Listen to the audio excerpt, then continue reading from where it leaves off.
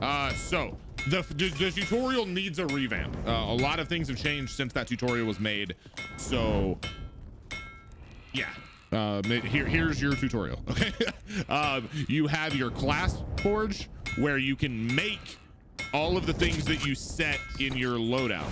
So your weapon and your abilities, as well as your movement, which is tied to your class, armor, and potions. The universal forge is those neutrals.